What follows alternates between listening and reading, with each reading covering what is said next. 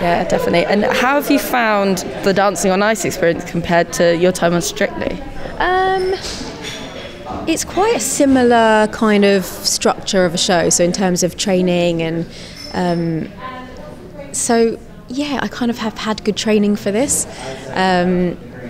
But yeah, now I've got when I did Strictly, I didn't have kids, I wasn't married, it was pre all of that. So this is, it's a full-on schedule, but I love being busy, and it's lovely that my girls can now be a part of it, and I kind of fill them in on everything I've done in the day and what I'm wearing and all that kind of stuff. So they feel like a real part of it.